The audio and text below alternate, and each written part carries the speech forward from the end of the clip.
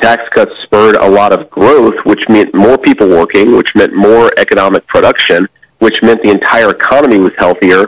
And so I think it's very simple, right? If you overregulate the economy, if you tax people to death, you're going to have less production, you're going to have less business formation, you're going to have fewer people actually working in good jobs. We want higher take-home pay. We want people to make more money. We want sort of good work to be rewarded in this country. And I think having a common sense tax and regulatory agenda is really, really smart. This is not academic. This is not just about what Donald Trump is promising. He is promising lower taxes and reasonable regulations that promote growth.